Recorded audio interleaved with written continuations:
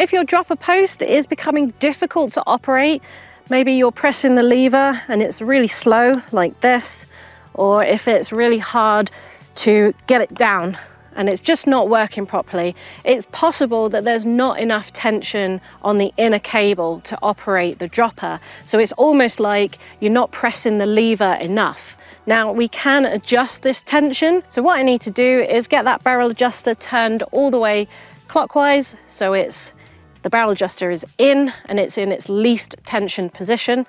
And then what I can do is undo this bolt at the lever and pull some of that cable through to give it a little bit more tension. And that should hopefully fix that. And if I need any extra tension, then I can use the barrel adjuster again to wind it anti-clockwise.